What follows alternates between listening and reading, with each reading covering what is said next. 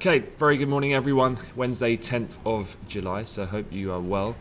I'm going to cover off a couple of different things. This guy you can see to the side of my screen at the moment, Boris Johnson, of course, in a live televised debate on ITV last night with Jeremy Hunt, so we'll have a quick review of that and where do we go from here. We're also going to have a look at some Chinese inflation data from overnight. And then, of course, the main event of which everyone's been waiting for this week, which is the first of the two testimonies from the Fed Chair, Jerome Powell. And we'll break that down. I'll try and give it to you in as a simple fashion as possible. But looking at the charts this morning, not going to dwell on these too much. I'll leave that to Sam's handiwork. But WTI crude, just as I'm speaking, I can just see here, just popping up to fresh highs. That does come after we had a significant drawdown of 8.129 million in last night's API crude oil inventories, and technically you can see we've just broken above kind of a high point of the last 2 day session. So decent little technical breach on a catalyst fundamentally inspired by the fact that the draw in the headline crude was so much more aggressive than that of what we had against expectations. Otherwise, looking at other charts, we've got equity index futures just drifting a little south, nothing too drastic at this point, and the FX market's pretty much similar fashion as people are very much awaiting to hear from the Fed chair. But again, I'll leave the charts to Sam. Let's go straight into the news then. And of course, this was one of the final parts, if you like, before the known Tory Prime Minister will be announced. I think it's July 23rd, so still going through the process of the grassroots members of the Tory party voting for their preferred candidate. Not sure if you did or didn't see the actual debate in itself, but I did tweet immediately after the debate, and even though this is an incredibly small sample size, of course, of 39 votes, you can see here that, just putting it out there, Jeremy Hunt, 67% thought that he came across better, 33% for Boris. Again, without being too opinionated, I thought Boris was just not good at all, to put it mildly. But I don't really think that matters. This is kind of the state I see, not just UK, but largely politics in general, particularly in the Western world, where just banging the drum on a specific point, irrespective of any detail, and also just trying to outshout your other candidate, has been an effective strategy for many, and you know who, Donald Trump, of course. So does it really change the point? Well, not really, because if you remember, it's this: who's going to vote for the Conservative leader is not the British public, but the 160,000 odd Conservative members, which I think is a representation of an incredibly small amount. I can't remember what the percent was of the UK population, but they, you know, the odds would say, given internal Tory polls, that Boris has still got this very much in the bag. I'd be interested to see the bookies' odds this morning, because prior to the debate, Boris was at about 95%. Perhaps he's come back a little bit, because I thought Jeremy Hunt came across way better than Boris yesterday. Just my 2 pence. But where do we go from here? Obviously, lots of different options. I mean, you know, the most incredible thing, I don't know if you saw a tweet I did at the weekend, but I did a picture combined on a layout of Boris Johnson at the Heck sausage factory with sausages around his neck, while Jeremy Hunt was playing cricket with some small children. There's just this small issue, of course, that we've got to sort Brexit out. But obviously this whole kind of drama and the razzmatazz around trying to just generate interest in their own candidacy is kind of detracting from the point that there's a highly complex trade and economic situation to deal with. And, you know, once all of this drama finishes, you know, we've got to revert back to this kind of decision tree, which is, what exactly is this outcome, and where exactly are we going? And obviously the two candidates represent two different kind of approaches, one being more Boris on the no deal front, but even if you persevere with a no deal, a very interesting vote actually happened last night. So the House of Commons yesterday voted to pass a measure proposed by the pro-EU Conservative Dominic Grieve to make it harder for Parliament to suspend, or basically to suspend the Parliament current session, this proroguing idea that we discussed yesterday. Now the vote was incredibly close. It was 294 to 293. Now this is important because this is one of the things that Boris has not said he's going to do, but is not equally taking it off the table, because one of the strategies to force through a no-deal credible threat against, let's say, to really put it out there against Europe that you're being serious, would be to shut Parliament down so Parliament can't block it in terms of taking that option away. But the vote last night was meaningful to counteract that. Subsequent parts of Grieve's deal were voted down, but it definitely just goes to show that there's still appetite within the lower house of Commons to block a no-deal option. So as much as, again, the drum can be banged by Boris, ultimately is his hands going to be tied, and we remain in a similar situation that we had with Theresa May. But if we go through that, and let's say a no deal is pursued, Parliament says no, forces the PM back to Brussels, let's say this is Boris, and then you go back to the renegotiation, EU says no, we go back in circles. Does this then ultimately need something like a general election or a second referendum to kind of break the impasse? Or do we go down the route of minor concessions out of the EU? Do they, is that a prudent strategy to kind of, show that we're being serious by having this threat of no deal? A concession comes, the deal's then passed, and we have a smooth, orderly Brexit. Or negotiations drag out and we go to a general election in 2022.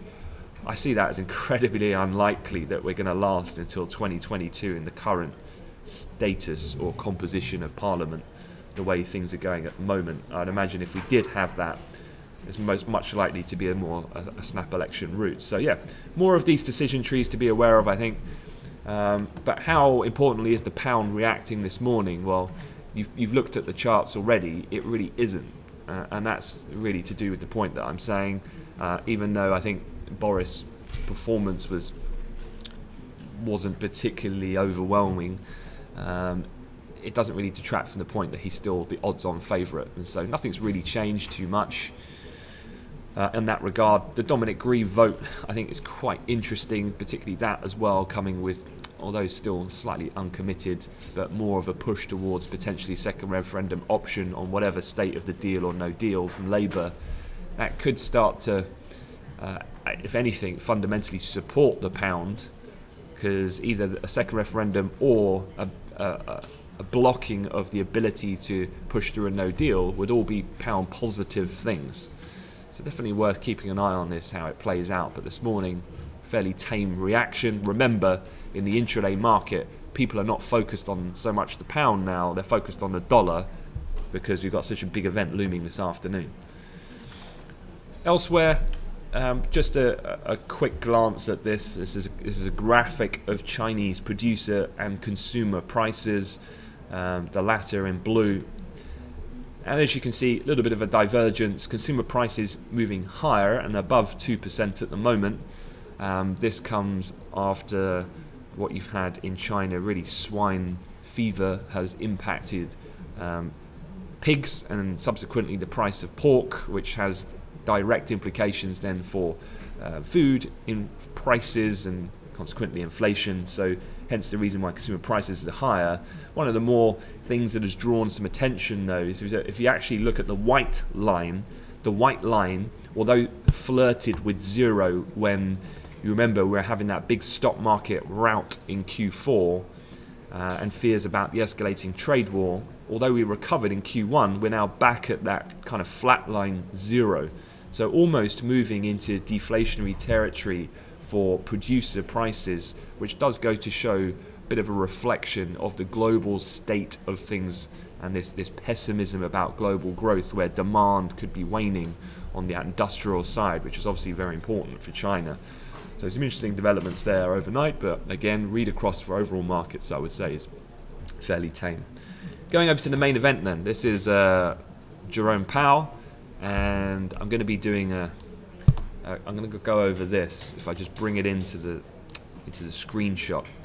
I'm going to run through very briefly what we're looking at for today from Jerome Powell. So first of all, just understanding the, I think the spacing hasn't worked because I've squeezed my screen here, so you'll have to apologise for the solitary E here. It wouldn't be like that if this was full screen without the video feed. But the point being is Congress is divided into two distinct chambers, as you know. You've got the Senate and the House. Now, the same thing, I don't know if you caught that Bank of England documentary on the BBC last night, but the Bank of England, much like the Federal Reserve, they are accountable to the politicians about what it is that they do.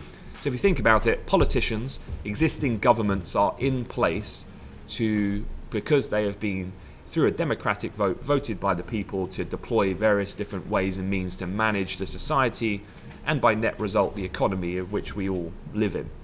Now what they do then is they have a central bank who operates independently, who they choose the people who run these institutions, but they know that these people are better equipped and more skilled at doing that job given the complications there are with trying to manage an economy and how complex monetary policy is. So what happens is then these are supposed to be independent. The Fed in this case goes away, does its thing under the leadership of Jerome Powell, but just like Mark Carney in the Treasury Select Committee to the Treasury in the UK, this is a semi-annual testimony where the head of the Fed, Powell, the Fed chair, has to speak to the politicians of the House and then needs to repeat that process speaking to the Senate Banking Committee the day after. So this is what's happening over the course of the next 2 days. Very important point here for any of those new to this situation or this event. One, this is a very important historically speech that he delivers because it acts as a platform outside of the regular 8 Federal Reserve meetings that the Fed use typically to communicate their latest feelings about current economic conditions and forward monetary policy going ahead in time. Now, the second point that's really important here is that basically he speaks in front of the House Financial Services Committee first. That's happening today, and that is the most market moving. He then copy, paste, repeats that speech to the Senate Banking Committee on Thursday. That is not market moving at all. So even though the event in itself, and he's still saying the same content, this is the idea about fundamentals and the impact of news, the market will have fully digested and traded the information from today's event, meaning that when it gets recycled and repeated, the same speech but to a different collection of politicians, it has zero impact. So that's what's happening today. Looking at obviously the order of play, I've checked this out this morning. So Powell himself doesn't actually start speaking until 3 p.m. London time, but that doesn't really matter because when he speaks, you're already going to know exactly what it is he's going to say. That's because the text of Powell's speech, released under embargo, will be at 1:30 London time. So forget 3 o'clock, 1:30 is the main event for today. That's when this speech, when all the financial newswires like Bloomberg will drop all of the predefined chosen comments that have come out, and that's when the market will go into a high flux of volatility and we'll get all the information that we need to ascertain what the Fed are going to do in the future. He speaks at 3, he reads out the fixed statement, he then goes into, and this is a broad approximation, but typically every member of the House Financial Services Committee will have an allotted time to ask him questions. The Q&A very different from a central bank quarterly inflation report or a summary of economic projections from the Fed.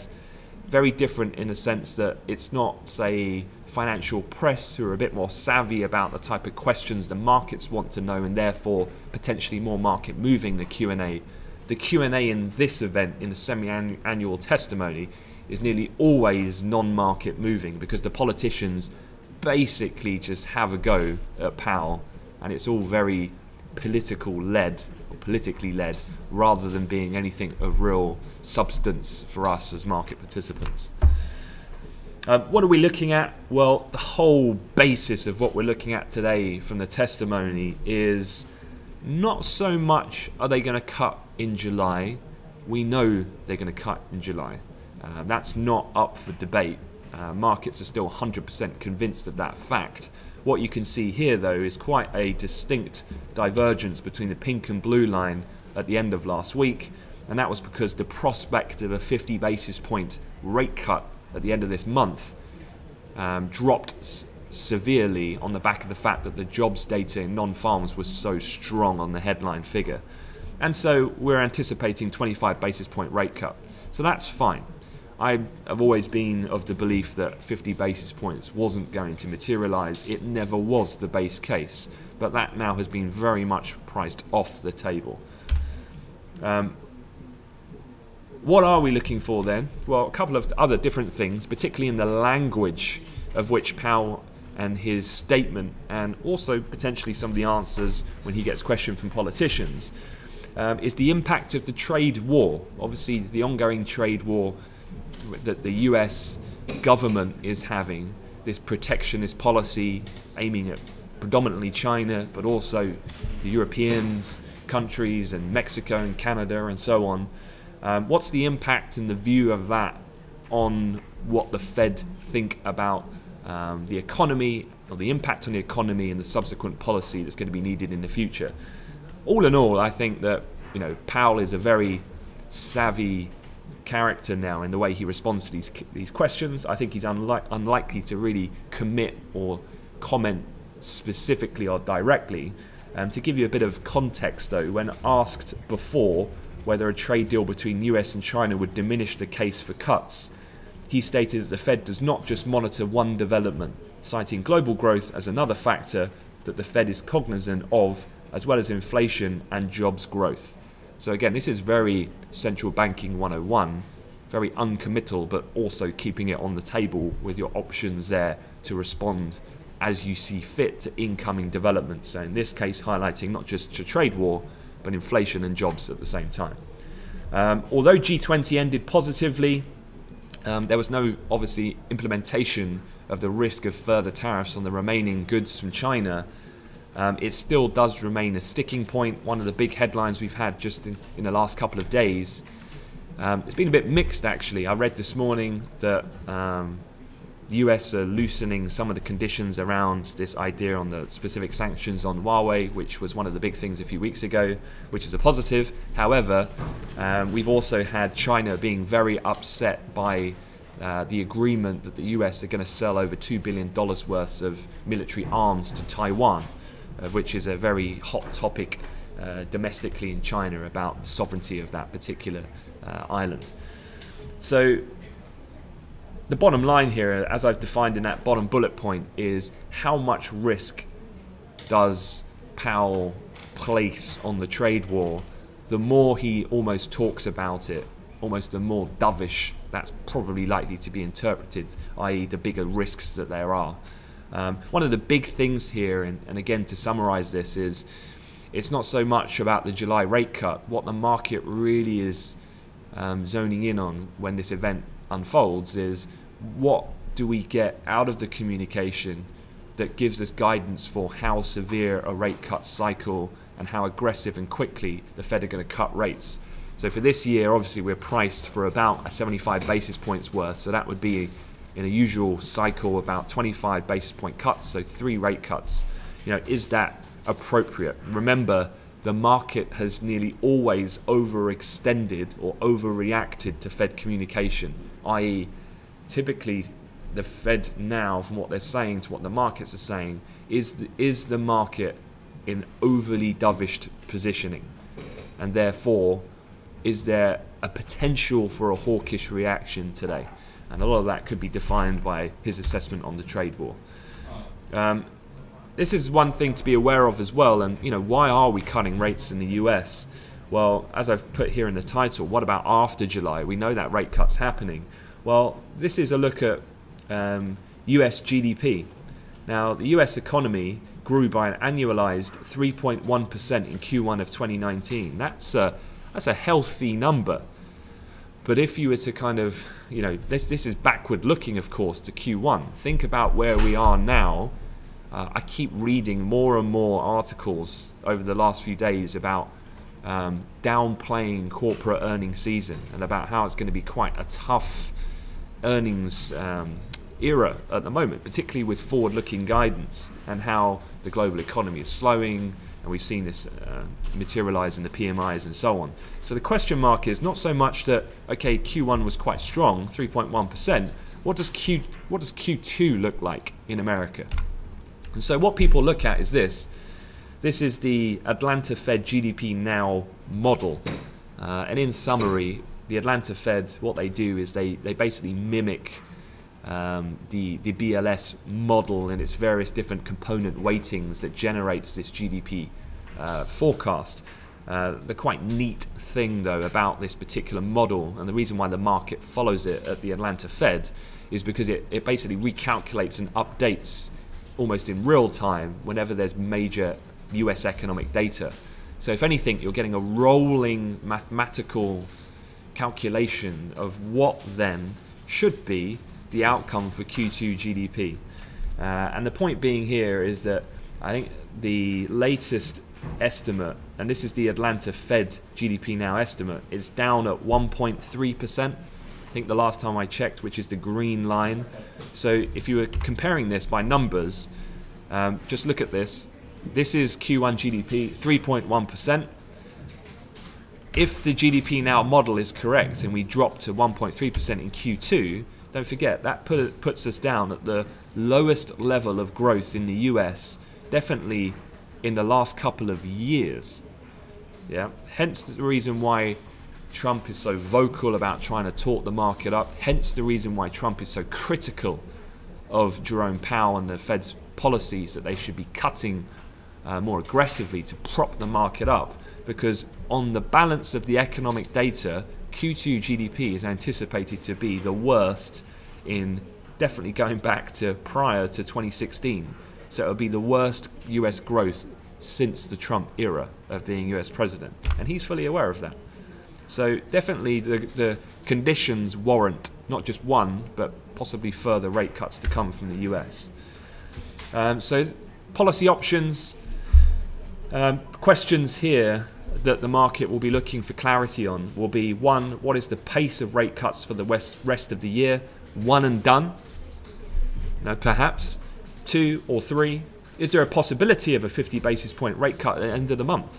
Maybe the market has misread the idea that just because we had one big outperforming job creation figure in non-farms a few days ago, maybe the Fed want to keep the option there that, hang about, maybe we do need to go big and go hard fast to get it in and show the market that we're serious with our intentions. And so, I think that that's a very low probability that will be the case today. I think, if anything, I think that Powell, I hate to disappoint intraday traders, but Powell is so good now at managing these types of things. Even though this is quite a difficult balance, I feel that he'll manage this quite well, and irrespective of short-term volatility, I do think we might finish the day and we'll still be set on the same path, which is a rate cut in July, followed by the indication of further rate cuts to come, with the option being that they will be responsive to incoming data and developments. That's my kind of overall summary. Third point, what if Powell delivers a hawkish cut? What I mean by that is this idea of kind of they cut rates in July, but then they sound quite upbeat that maybe they just want to see how the market reacts to that one event and then look to take action accordingly. That would be deemed or classified very hawkish in regard to comparison to current market positioning. So the likelihood is there, yields would rise, dollar would rise, equities would fall under that scenario. An interesting stat for you, you've probably heard me say it before, but the Fed have never not delivered on a policy change when the market is priced at over 50%. Remember, the market's priced heavily for a rate cut, 100% in fact. And so for the Fed not to deliver on the end of July rate cut would be a massive blow to the central bank's credibility. That would be absolute and all-encompassing failure of monetary policy, banking and communication. The point being then is, if they wanted to take July off the table completely, let's say, as a zero prospect as I think that is, then Powell needs to come out and say something super hawkish to realign market expectations. That would have the most severe impact on markets today. But again, I would say that is the most unlikely scenario. This is one other thing I want you to be aware of, is that after today, remember what I said, the Senate speech really is a non-event. But actually on Thursday and Friday, this is the list of Fed speakers that you have. This is what I call the Fed protection team.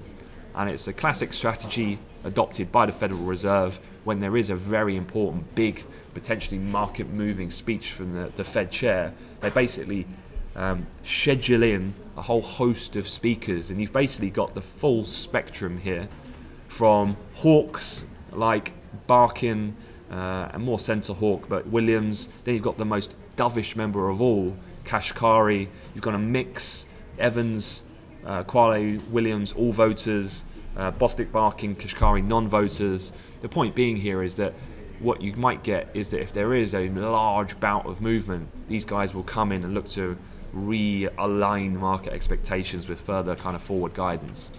Very, very classic strategy in central banking.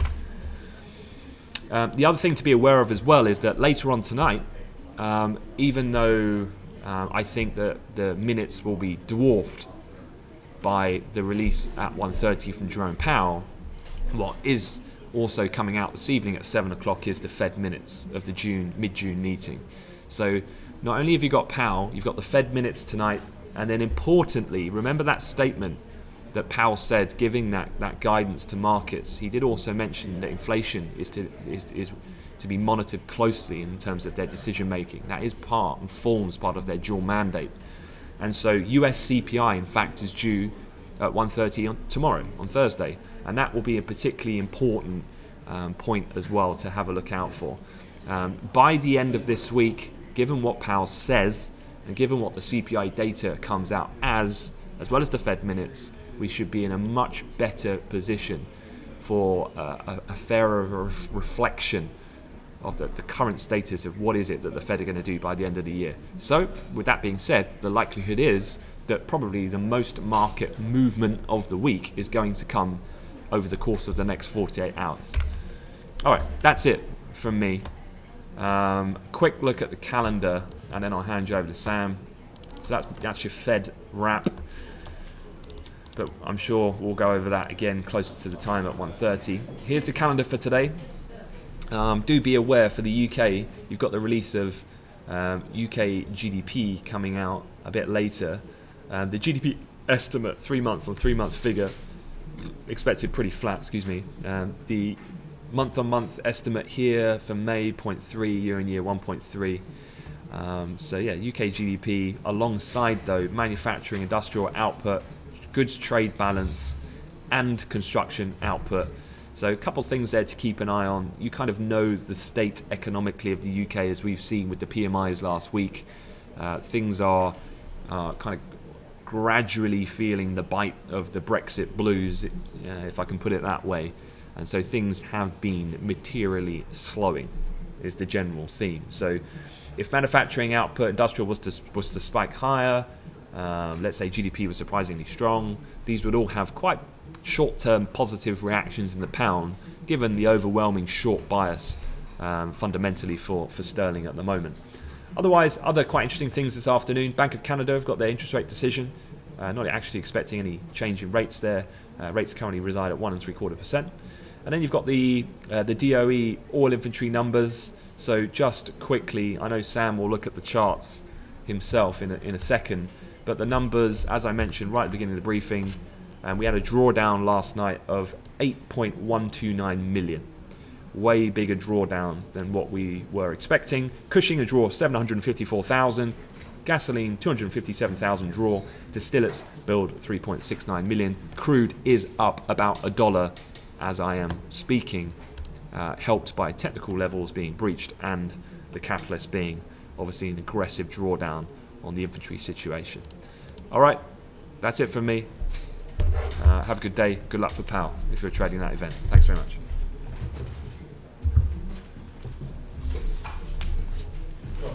Hi guys, good morning. Hope we're all doing well. I'll have a quick look over the charts, how we're trading, just 40 minutes now through the European Open and the DAX, which came under a bit of pressure, brought US equities down with it. We're now below the pivot, but found a bit of support as we neared towards the S1. There's also a couple of previous resistance levels from yesterday, which of course we hadn't really tested since breaking through those around 10-11 yesterday, so that's just found support. So keeping an eye on the DAX. Obviously the key level now remains to be that pivot point, which offered a bit of support this morning before we broke through it at 7. If that is to break, the US equities, which well, with the Dow underneath the pivot, the Nasdaq, get the code right, you can see never actually made it through, but also the S&P, similar to the Dow, was just below there. So this is the key level here for the S&P, and then of course I'll be keeping an eye on 29.79 3/4, the area of support before we push lower in correlation with the DAX there. So not of course out the woods. I'll be keeping an eye on what the DAX does around its pivot level. We'll come back onto the S&P shortly, but that is a key point, key zone if you like. A bit of the retest here just below the pivot as well. Euro was stuck in a tight range yesterday, just doesn't really want to move at the moment, it seems. However, we did have a nice spike higher this morning, up towards the R1, retests of different trend lines from yesterday, which you can see offered a bit of an opportunity on that breakthrough.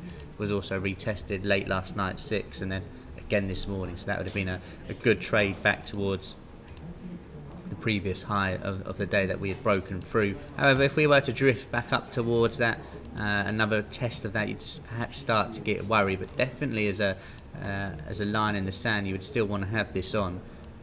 Other than that, to the upside, the R1 and those highs from yesterday and the day before, from the evening on Monday, obviously remain quite important. You can see that coming in a zone just above the R1, so even a break of that trend, I wouldn't necessarily get too carried away that this market is going to push higher. To the upside, obviously those to the downside I should say, those lows from yesterday and today, all quite key. S1 marking up pretty much bang on yesterday's low as well. The pivot, while chopped up, could be a bit of a guide if you're looking for a place to go short. If we can clear that area, you might feel we then get a better test of those lows from yesterday. This trend line spiked through around 7.15, but still well respected enough. That could give you the opportunity to get short on the break of the pivot and that later on. The pound, let's bring this into picture now. 125, an area of resistance. Of course, we do have numbers out at 9:30 though, so just bearing that in mind. To the upside as well, the pivot remains key. Like it was yesterday morning, but you've got some nice resistance from yesterday afternoon as well. That is on there. Trend line from yesterday's lows, I mean, it was broken, I guess, early this morning. We've had a retest of that. In an ideal world, if you're looking for the short at the pivot, that would also come in around the same point. But for now, holding up quite nicely. The price action just getting squeezed from the upsides, and as long as we stay below this trend, you've got to be happy to be short in this market. Target, I guess, if you're at 125 short, the low of the day and low of yesterday, of course, the lowest we've been for some time, but not looking too healthy at the moment for the pound. Just having a look over quickly again to the DAX, which is just trying to extend its legs higher. Euro stocks now above the pivot, but that key level is literally being tested now. Similar to the S&P, and that breakdown was just above the pivot, so keeping an eye on what happens there for Euro stocks. Aussie dollar, let's have a quick look. You can see yesterday was a day where it just drifted lower and lower, and that has continued today. Key support coming in around the S1. You've got the low there from the 21st. So keeping a monitor on what happens around there. Another example of these trend lines just breaking. It's been just beautiful really for the Aussie dollar in the last 2 trading days. Wait for the trend line break, go short, and you're laughing, it seems. But looking for an opportunity on a pullback area. I mean, if we have a look at yesterday's low, slightly chopped up, I mean, it's perhaps a tricky one to really work out where the best place to get in is now for the short. I mean, if you could get back up to 69.41, you would take it, but maybe worth seeing the reaction that we get on this S1, which, as mentioned, is that key level of support from a couple of weeks back as well. Yen, which was relatively choppy yesterday into the afternoon, has just, well, we hit the low from yesterday early this morning, and that, along with the S1, has provided good support. We're in a bit of a range now, you can see here. So let's bring this rectangle in. Pivot yesterday's evening's high and today's high as well. Probably best to wait for either one of these to get long or short. Probably preferring the short, just given the recent trend of this market over the last couple of days. However, you can see, other than that, I mean, you could argue just above the pivot is still nice. Other than that, I'm not a massive fan of getting into a trade unless we got to the R1 or a break potentially of that S1. But just having a look here, longer term levels below S1, yeah, there is a bit of room to go down. So while in a range, I'm not too sure if we were to come back down to S1 low the day you would want to go long. So maybe preferring to get that short higher up towards the pivot point as well for that market. Having a look over at gold, and we'll have a look at oil as well after the API push higher.